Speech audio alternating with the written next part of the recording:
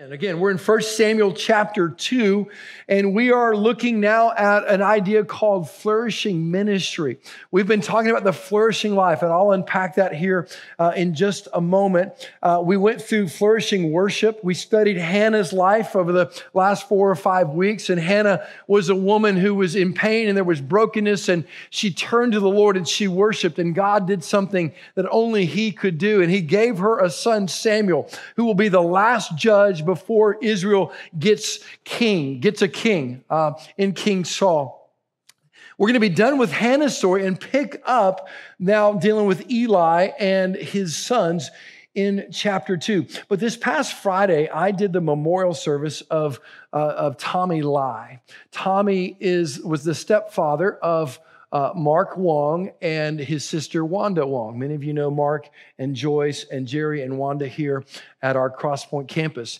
And Tommy was 95 years of age. He immigrated to the United States at 9 years of age with his father. That's how a lot of the Chinese immigrants initially came, with a father only, or the father bringing one of his sons.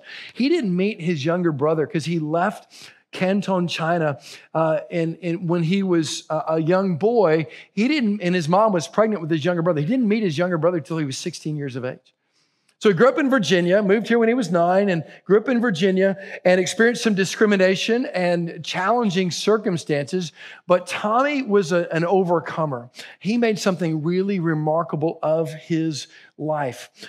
He served in World War II, served our country there as a radio operator. Then he moved to Houston in 1951. And when he came to Houston, he was trying to figure out, he was actually looking at going west ahead, looking for a job, and he decided to stop in and see his sister, and he never left. Right? Sometimes you think you're going one place and you find yourself in another. Tommy never left, connected with the Chinese Baptist Chapel that had been a church plant of Houston's First Baptist Church in downtown Houston, met the Lord Jesus there, and having met the Lord Jesus there, joined that church and committed his life to serving that church and served them as a deacon for 60 years. He married Lily Wu. They had 2 kids. And after 39 years of marriage, Lily died from a result of cancer. And so Tommy, as you know, grieved that. Mark and Wanda's mom, Mabel, also lost her husband around the same time. God brought their paths together, and in 1994, a month after Mark and Joyce married, Mabel and Tommy married. And they were married for 27, 28 years until he died just a few weeks ago. Tommy was a creator. He was an innovator. He was a small business owner. This guy was amazing. Served our church for 10 years as a deacon, served on our executive council. And as I said at the memorial service, in the boardroom, we'd be talking through some things. He'd say, "Pastor, let's go. Keep going. Let's not let up. Let's keep reaching people. Let's keep sharing the gospel." That was his heart. A remarkable man who at 95 years of age had over 300 people gathered at his funeral. Now, I do a lot of those. It's part of what we do as pastors. We walk families and folks through these final moments, final breaths, and then final ways to honor them. Had the privilege of being with Tommy as the Lord took him home. At the end of that memorial service, I looked at Mark, and we were talking in the lobby, and I said, "Mark, this is remarkable." I said, very few memorial services, funerals have over 300 people at it. It's just, if it's a young person, a child, maybe a median adult, they might have a really big gathering, but 95-year-olds? I'm like, Tommy was an outlier. This guy's in the top 1%. Here's why I know that. 95-year-olds outlive all their friends. And so I'll do one this coming Saturday of a 94-year-old woman, Dottie McDonald. What a sweet servant. And so I told Mark, and I told his family, I said, "Tommy's an outlier. This is amazing. I mean, like, he's in the top 1% here." And what it tells me is that he had friends of all ages. He lived a life of influence, service, and faithfulness. Did you know God has a plan for your life? Over the next 4 weeks, we're going to be talking about God's plan for your life. He has uniquely made you, crafted you, gifted you. He's got a great plan for your life. It is so cool to access God's plan. And he has a unique plan for every single one of us because you are uniquely made in his image, and he has seen fit to make you so wonderfully. But he also has a plan, the same plan for each of our lives. And that's what I want to talk to you about today. Whether you're white or black, you're Asian, Indian American, whatever your ethnicity, whatever your socioeconomic status, no matter what your age is, this message applies to every single one of us, knowing and doing the will of God. You see, here's God's plan for your life. You ready? God's plan for your life is three things. Number one, to know him, to influence others for good, and to be faithful to the end. None of you can argue with that. That is God's plan for your life, to know him, number one. Number two, to influence others for good. And number three, to be faithful to the end. And we're going to pick up in the story in 1 Samuel. And what we're going to see is we're going to see brokenness in these three areas. We're going to see characters who don't know the Lord. We're going to see influence that is not used for good, but is for bad. And we're going to see a lack of faithfulness to the end. And what we launched this series talking about is your brokenness will keep you from flourishing. So let's unpack this outline as we unpack 1 Samuel chapter 2, and let's see what we can grasp and know and understand for our walk with our Lord. 1 Samuel chapter 2, verse 11 and following, it says, Then Elkanah went home to Ramah, and the boy was ministering to the Lord in the presence of Eli the priest. That's Samuel. Now, the sons of Eli, verse 12, were worthless. They did not know the Lord. The custom of the priests with the people was that when any man offered sacrifice, the priest's servants would come while the meat was boiling with a three-pronged fork in his hand, and he would thrust it into a pan or kettle or cauldron or pot. All that the fork brought up, the priest would take for himself. This is what they did at Shiloh to all the Israelites who came there. Moreover, before the fat was burned, the priest's servant would come and say to the man who was sacrificing, Give meat for the priest to roast, for he will not accept boiled meat from you, but only raw. And if the man said to him, Let them burn the fat first, then take as much as you wish, he would say, No, you must give it now. And if not, I will take it by force. So there's a goon squad here. That's, get that, right? Then it says, Thus the sin of the young men was very great in the sight of the Lord, for the men treated the offering of the Lord with contempt. Now, again, as we stepped into this idea of what is a flourishing life, we started with John chapter 10, verse 10. Because what we're going to see is that there are two core influencers in this world. There are two competing influencers in this world. Y'all know what influencers are, right? We have these influencers on these certain different kind of influence here. But notice what the scripture says in John chapter 10, verse 10. The thief comes only to steal and kill and destroy. I came that they may have life and have it abundantly. Two influencers here. There's a thief, and he has a plan for your life. The thief has a plan for your life, whether you know it or not. That core influencer, who is the prince of this world, Satan himself, has a plan for your life. He wants to steal from you. He wants to destroy you. He wants to kill you. That is his plan for your life. Here's the bottom line. He hates you. He despises your success. He wants to ruin your family. He wants to destroy your marriage. He wants to get you to turn your back on God. He wants to bring such ruin and devastation into your life that you will say following Jesus is not worth it. That is his plan for your life. And that's how he wants to influence you. Then we have this second influencing force, the Lord Jesus himself, the Good Shepherd. The good shepherd of Psalm 23, who makes you lie down in green pastures and leads you beside the still water, who restores your soul, who guides you in righteous paths, who takes you through the valley of the shadow of death, who anoints your head with oil, who puts a table before you, whose goodness and faithfulness and mercy is with you every single day. And then it gets even better. You'll dwell in his house, that good shepherd. And his desire is not just then, but now to bring you an abundant life, a life in which you will flourish. He doesn't come to steal from you, kill from you, destroy you. He loves you, and he leads you. Y'all with me? Anybody say amen to that? I'm just checking because y'all look kind of asleep. It's 11 something in the morning. If you're still not with me, come on, let's go get some more coffee. We'll bring it in and serve it to you because, I want you with me here. Okay? This is good. This is good news, right? And so we see this plan that Jesus has for our life, and we see this plan that Satan has for our life. Now, as we open the pages of 1 Samuel chapter 2, what do we see? We see the influencer, Satan, is having his way with the high priest's sons, Phineas and Ferb. No, I'm sorry. You Disney fans will get that one. Phineas and Hophni. I just got a little distracted there. And notice what it says of them in verse 12 of 1 Samuel chapter 2. Now the sons of Eli were worthless men. They did not know the Lord.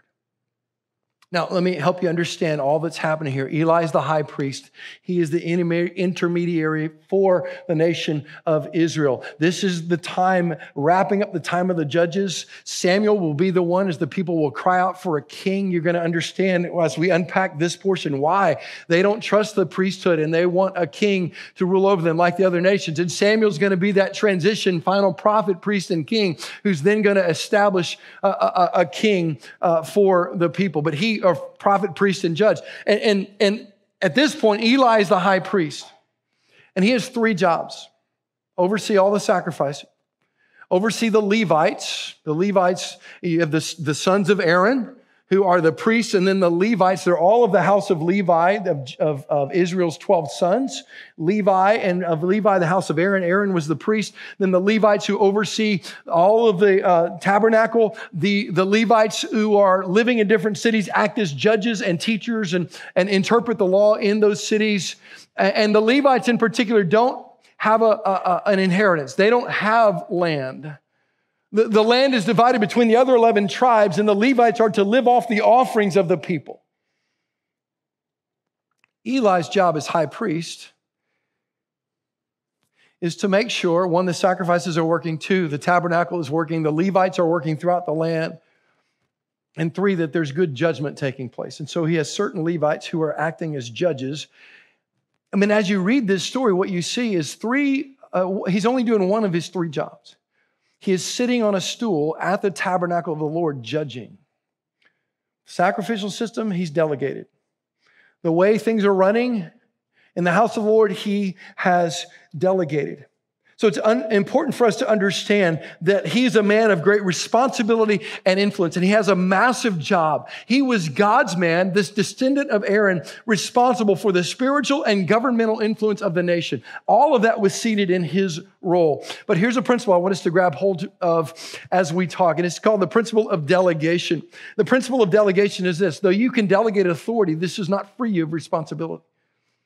See, when I look at you and I look out across this room of hundreds of people, here's what I see.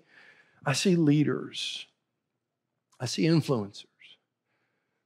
You say, well, I'm not an influencer. No, you are. You have children, you're an influencer. You got grandchildren, you're an influencer. You have a neighbor, you're an influencer.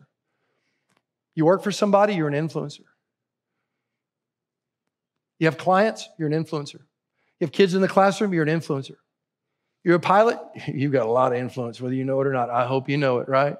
You commercial pilots, we really want you to understand you have great influence when we step on those planes. You're an influencer. And many of us will find ourselves in positions of authority, and here's what happens. When we give away, we delegate, and yet we also think we can give away responsibility, we've missed a step. Eli has delegated. And in his delegation, he has also given away his responsibility. Barry Landrum, who I used to work for, was our pastor for many years. He says, don't expect what you don't inspect. Roger, don't expect what you don't inspect. He tell it to our staff all the time. Don't expect what you don't inspect. Go put your eyes on it. You're still accountable for it. And he's saying to me, Roger, I'm still accountable for it through you. Don't expect what you don't inspect. And Eli has delegated this vast responsibility to his sons, but the problem is that the base requirement for them to fulfill their God-ordained roles is not even present. They don't know the Lord. They don't know the Lord. Some of you are here today and you're looking for a life hack. You're like, man, I want to overcome my anxiety, and I want to flourish. I want to this. I want to that. And you show up. You're faithful. You come in, and you're hanging out with the Good Shepherd, the Lord Jesus, but you don't know him yet. And for whatever reason, you've refused to give him your heart. Baseline, bottom line, first step of the walk with Jesus is to humble yourself and take a knee, and to take Christ as your Savior. That's where it begins. That you open your heart to the Lord Jesus Christ, that you admit you're a sinner in need of a Savior, that you believe Jesus is God's Son, that he died for you and he rose again, that you confess with your lips Jesus is Lord. Because here's the deal, God's not going to change his plan because you want him to change the rules for you. You can come around and hang out around the people of Jesus and hear the stories of Jesus and maybe get a life hack or two that'll make your life better. But if you don't know the Lord, friend, you're lost. And you will spend an eternity separated from God. Oh, pastor, don't talk about hell. I'm just telling you what the scripture says. That's my job. May make you mad, but listen, it's true. God is holy, and he demands that we would be redeemed, because in our own good deeds, we cannot meet his righteous standard. And so what he did in his love is he gave us Jesus, who died for us, who stood in our place, who took on the wrath of God for our sin, that we might be united with him. God is love, and he loves us, and he gave us his Son. And so will you submit your heart unto the Lord Jesus Christ? It is the first step. And every person that walks through these doors, that watches us online, our heart for you is to take this step to know the Lord. So at the end of this service, I'm going to give you an opportunity to pray a prayer, asking Jesus to come into your life, because this is where it begins. God's plan for your life is that you would know him. We see this in the words of Jesus in Matthew 16, verses 24 through 27. Make no mistake, following Jesus is not easy.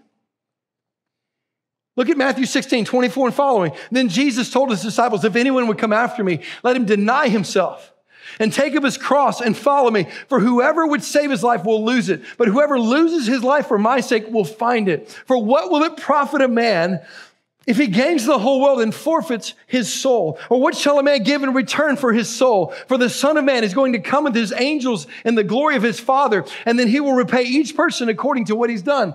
The call of Jesus is to deny yourself. It is to pick up the cross and follow him. It's not easy, folks. Jesus' heart for you is that you would know him.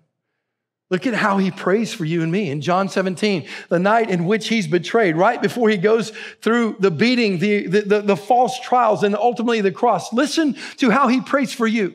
John 17, verse 3, it says, and this is eternal life, that they know you. He's speaking to the Father. He's praying to the Father, the only true God, and Jesus Christ whom you sent.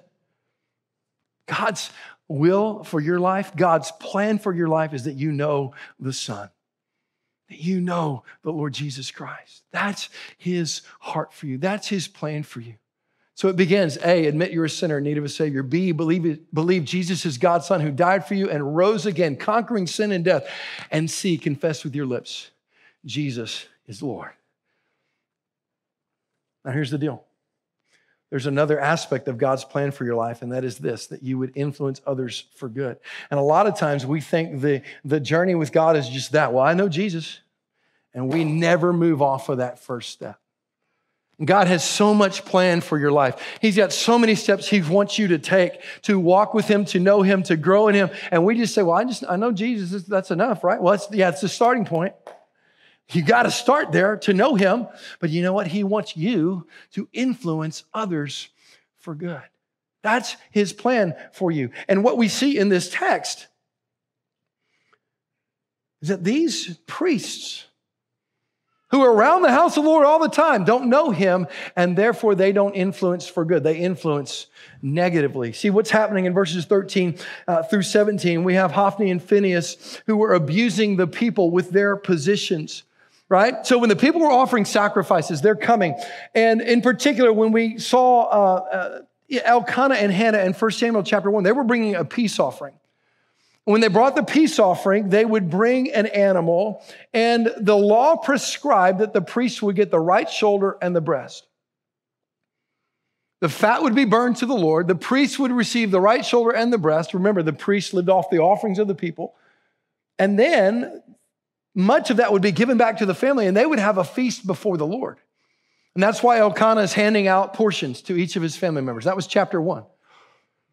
So here, later on in the story, Hophni and Phinehas have created a custom, and it's a very disruptive custom. They are not following the law. Now, if you think of the first 5 books of the Bible, Genesis, Exodus, Leviticus, Numbers, Deuteronomy, that's the Pentateuch. That's the law, written by Moses, authored by God, chronicled by Moses, and it has policies and procedures, rules and regulations. The book Leviticus are the policies and procedures the Levites were to follow.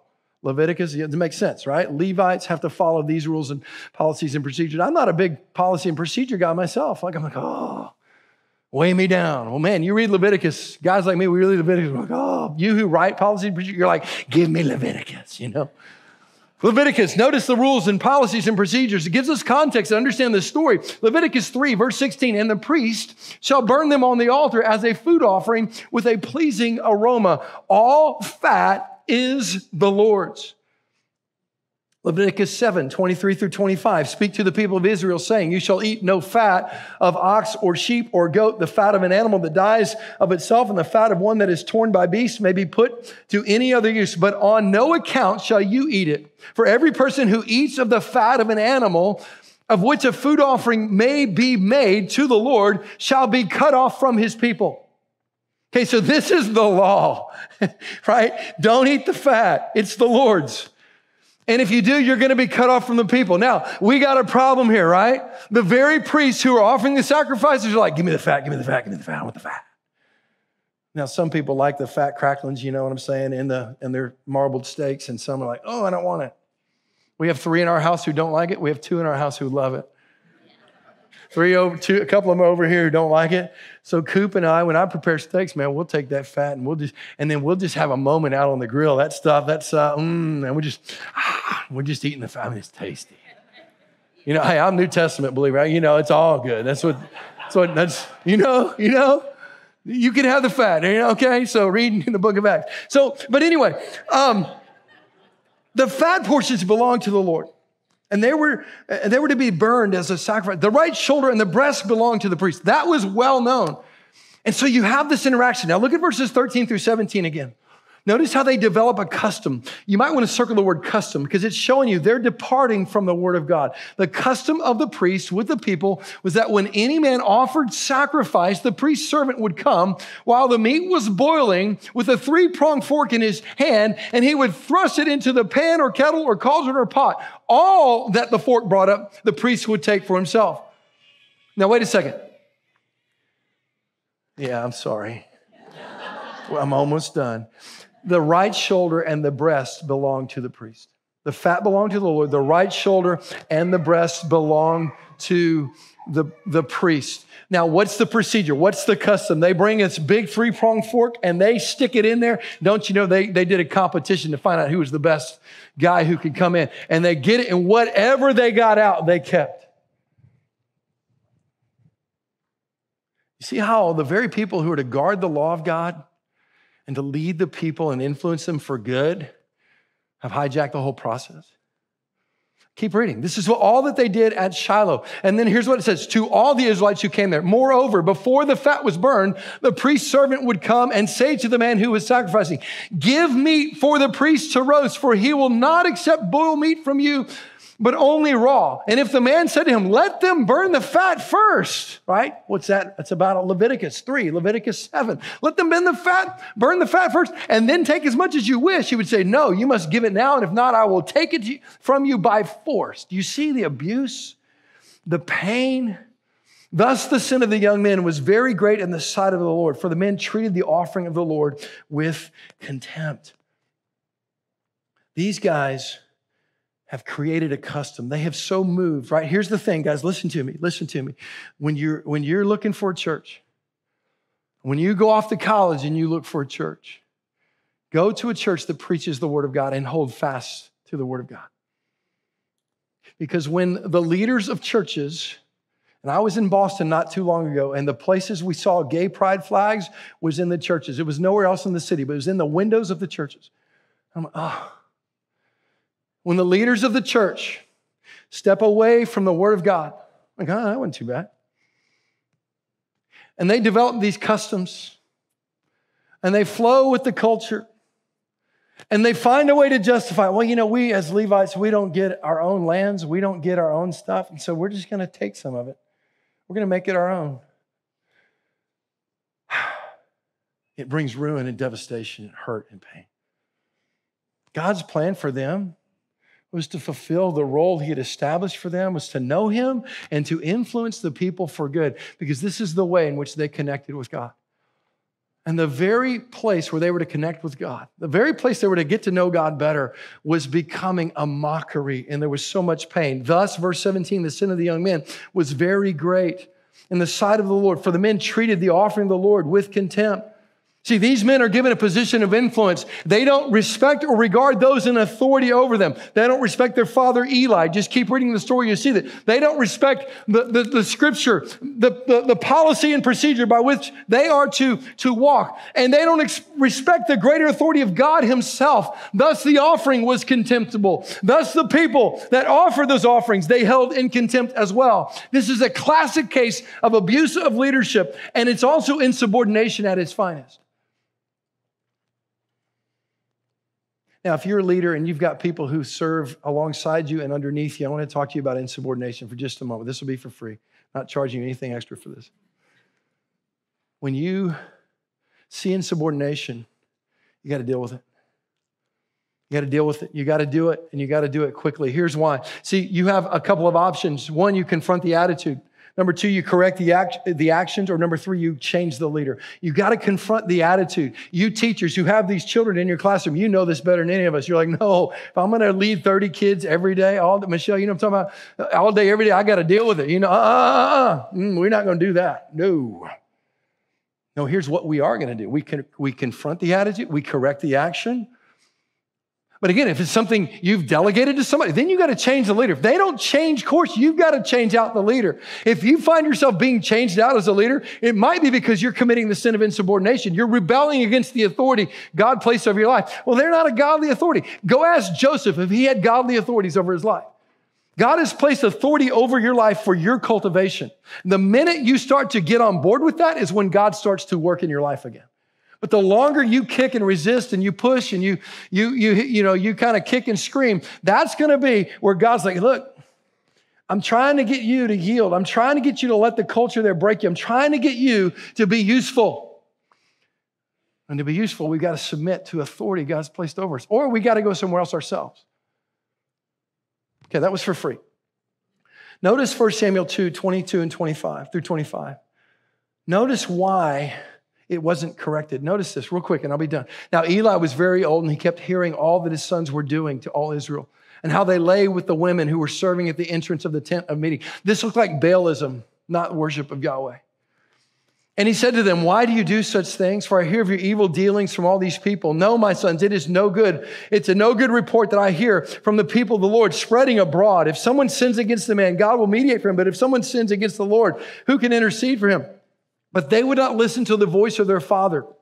It was the will of the Lord for the Lord to put them to death. Notice the word kept in verse 22.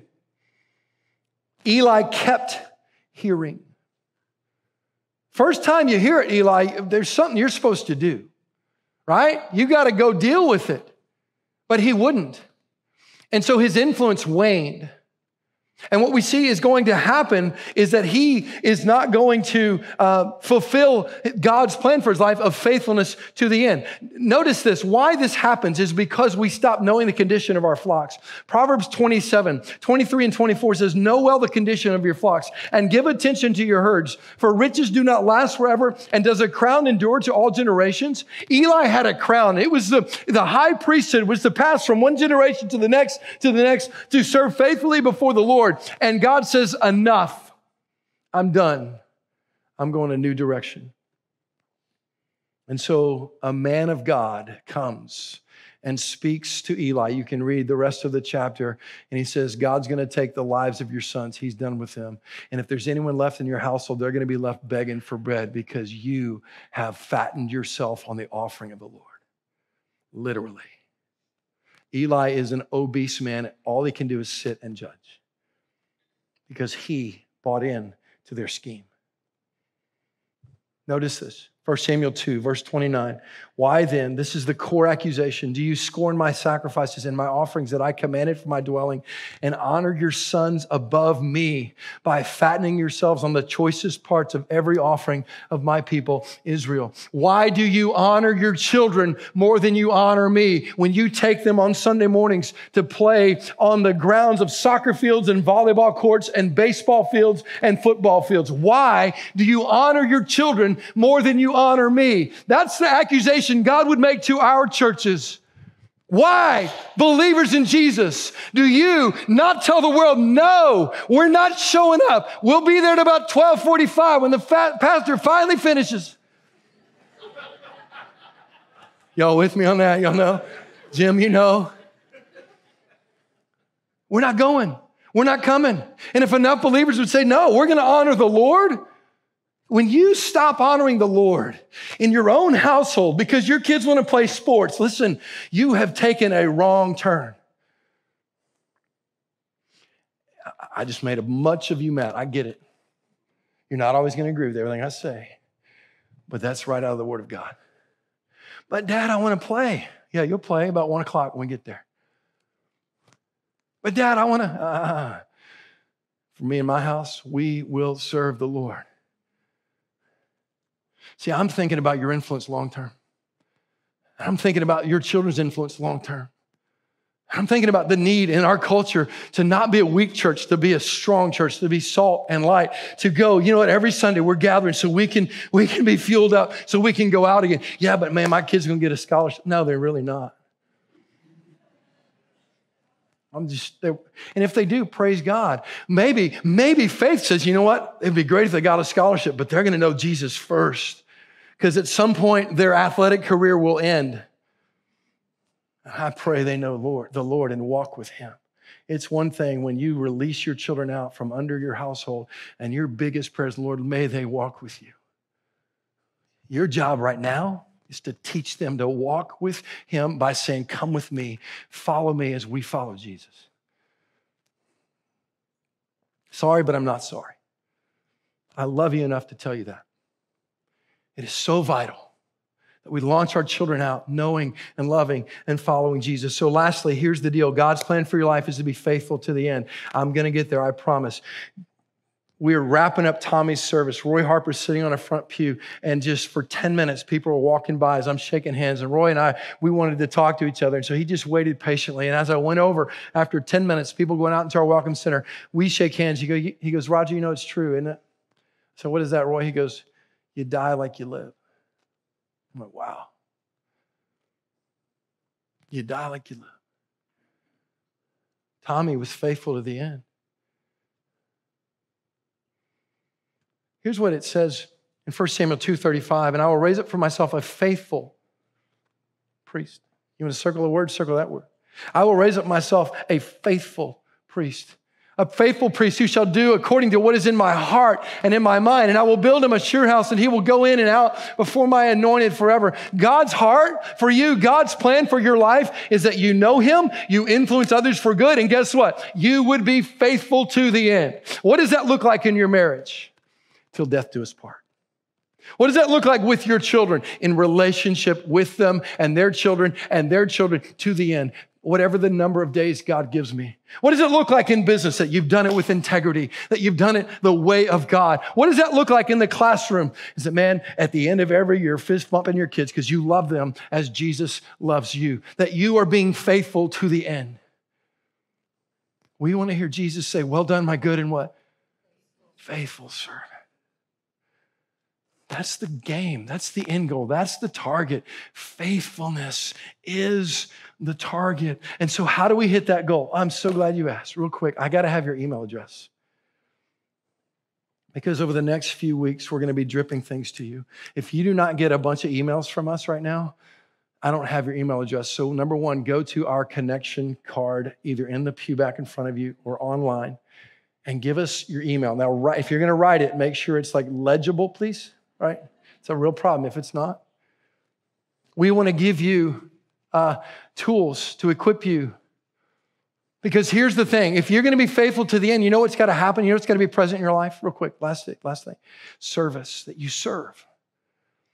You serve, you got to serve. Right? Faithfulness is cultivated by serving others. So we need your email address. Follow us on social media, right? There are courses on our website. Just flow through those, Keith, if you would. Is it Keith back there? Yeah. We got stuff for you in this. November 6th, we're going to have a ministry fair. We want you to get your gifts in the game.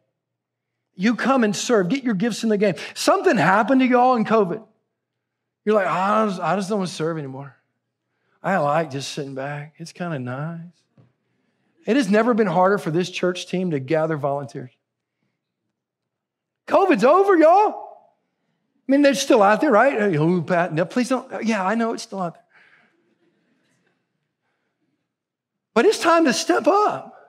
It's time to go. It's time to commit. It's time to re-engage. It's time to serve. We like having the same 12 people do everything. No, we don't. Because they're going to quit someday, you know? Because we need to spread out the love. All right? Does it make sense? So we're going to have a ministry fair. Here's what Jesus says to us. Matthew 5 is this. You are the salt of the earth, but if the salt loses its taste, how shall it be salty? It's no longer good for anything except to be thrown out. This is Eli. You are the light of the world. A city on a hill cannot be hidden, nor do people light a lamp and put it under a basket, but on a stand, and it gives light to all in the house. In the same way, let your light shine before others so that they may see your good works and give glory to your Father who is in heaven. The way in which you'll cultivate faithfulness is by systematically serving day in and day out people in your house, people on your street, people at your church, people you encounter. Become servants. We're going to help you do that. Let's pray. Friend, if you don't know Jesus and you want to invite him into your life right now, it's a simple prayer. Lord Jesus, I admit I'm a sinner in need of a Savior. And I believe you died for me and rose again. I confess my need for you. Come into my life and save me today. Man, if you've made that decision, we want to know it. Go online to cityrise.org/connect and say, Pastor, I prayed that prayer. Or tell us on your way out today. I prayed that prayer. We want to help you grow in your faith to what it is to be an influencer, to influence others for good, that you might be faithful to the end. Lord, that's our heart. Strengthen our service, we pray in Jesus' name. Amen. Friend, would you stand? Let's worship Jesus.